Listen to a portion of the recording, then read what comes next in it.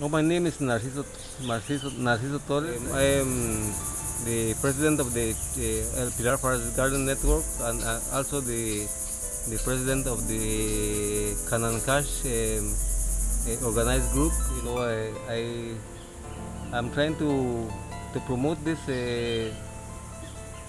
culture of mine that is a indigenous culture, Maya culture, gardening and sustainable way of living, and also promoting reforestation. It contains sugar inside. Take a top if you wanted to sample one. And the leaves are boiled for making a tea for when people have very bad cough. Sugar. Very sweet. Very sweet. Yeah. So this is the custard apple. Liquid that the bark have tend to make the swelling go very fast down. This is a life everlasting plant, making swelling areas go faster. Good for asthma. If you have them, you could eat them plain with a little pinch of salt daily. Eye infection, you will use one of these leaves and pound it lightly, not to break them up, and then make them soft, and then you put it over the eye. Calabash in English. For as a drinking vessel. People use it for curing asthma too.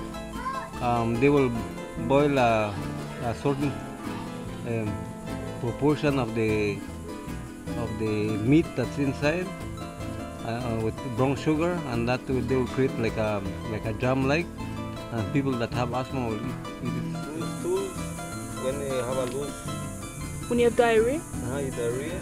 Scorpion tail. We call it scorpion tail because of this, you know. Provision bark tree. Especially the bark is especially for helping the kidneys work better, and also those help for back pain. And this is a refreshing plant. So you could have you could wet your head or have a bath with it entirely. Maybe an ounce, less than an ounce of water, just to get it wet. You can use this for your face too, for the pimples, or like this, you know. Before would you put this on your face? Yes, you just rub it. What we do when people have the pink eye, before we don't squeeze it like this. We are done. We will put it over the eye like this. It's a cedar tree, hard tomates that still don't go like normally to the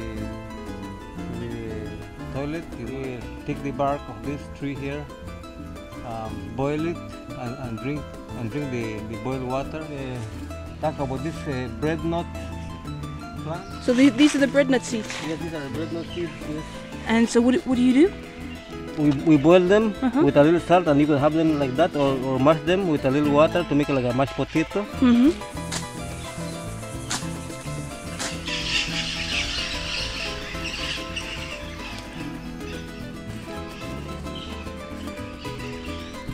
Now the leaf tree, we call it koshan in Maya, and the heart of it is anti-cancerous. And this is the leaf that the Maya used to making their traditional houses or indigenous plants or maize. You can see it's very different. One is the beaver grass. When they have fever, they will drink this like a juice, you know, not hot, you know, because when you have a fever, you don't supposed to drink hot medicine. This plant is called sorose. The young shoots, you could add it to salad. The leaves are boiled and taken for tonifying the blood. The fruit, both of them, this is open, this is not open. But this part is could be steamed. Sometimes when they have a rough rashes, they will drink the leaves and take a bath of the leaves also to get rid of the infection. People with strong blood or high blood pressure shouldn't take it. Pisabed is a special plant for purging the system. A handful of leaves and make a liter of water and boil it and drink that for a day at least. You know. Pakaya pacaya or chip in Maya. It produces a pod that will grow to maybe an inch in diameter. These are young fruits that are starting. Here you can see, and it's believed that it's anti-cancerous food, you know. Coconut leaf, and it's called obel in Maya, but it's anti-parasite leaf, and it's also an ingredient for cooking meat. We taste it to see Sure, what it sure. tastes like that. Sure. It tastes like aniseed. It's an allspice tree. Produce a seed that have a value of maybe $100 for the 100 pounds. Then you get some air in your stomach. Then you make a tea of this, and this will expel the air. Also antiseptic, also anti-mosquito, because mosquito don't. If you rub it on your skin, they don't like the scent because it's too strong for them. The purpose of these plants are for getting rid of stone in the blood Like system. kidney stones. Kidney stones, and then what people do is root one of these one plant and boil it. Its name in English is poly redhead. Well, they say it's good for a lot of things, you know. Some are hard leaves, but this contains a lot of water, and this is good medicine. Wild chaya is this one here. It is it's an edible leaf, Yeah. but you need to be very carefully of picking them. Yeah, little You spikes. see, don't touch them. Don't touch them? Don't touch them, please. Would they like a cactus that would stick into me? They will start to bite on each green stick, we call it. The green stick. Green stick. Arthritis or rheumatism. The tough ones like this to make a bath. A wild grape, we call it. Does it actually have grapes growing on it? They have some very tiny ones, maybe in 1 centimeter in diameter. But they are good when they are ripe. This is the gombolimbo tree that's barking out. This could be turned into powder and used for sweaty feet, for backaches when we have a strong backache. Bark up a piece of the bark, and then you boil that for at least 15 minutes or 10 minutes. Cure for the poison wood. The poison wood tree. Sap that is come out from the bark, and you put it on the affected area, or you could boil the bark and wash it with the water. So this is the poison wood. You can see Yeah, but because of the black sap. chickens are getting sick from some kind of I think wart. They come on their faces or their head, you know. People will take some sap of this and put about 5 drips to a gallon of water for the chicken to drink in their water, so it will make the warts fall out. We call it dog stone for the seed that resembles something like that, you know. You're saying it resembles dog's balls? Yes, yeah, dog's Okay. ball as well.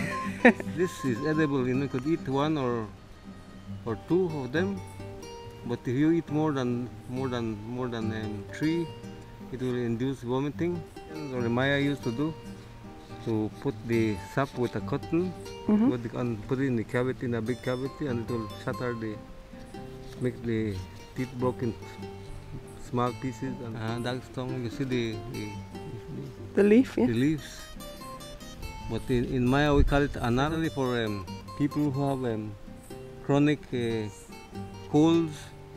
Well, this is the acacia plant. This is a special plant, you know. It's got lots of ants on it. Oh yes, the ants are the protector of the tree. Like the little hole in this spike here. Yeah, they build a hollow. They live inside there? In Inside, that little hole there? Oh, I can see him. Yeah, he's coming out. The larva of these ants, and they will boil it with a garlic and give the people or the sick people that have the asthma problem. The root is anti-poisonous to snake bites. Some people call it Santa Maria, bitter leaf, especially for giving women after delivering their babies. So they will give them to drink and to wash.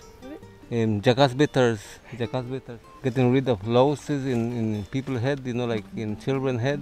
Yeah.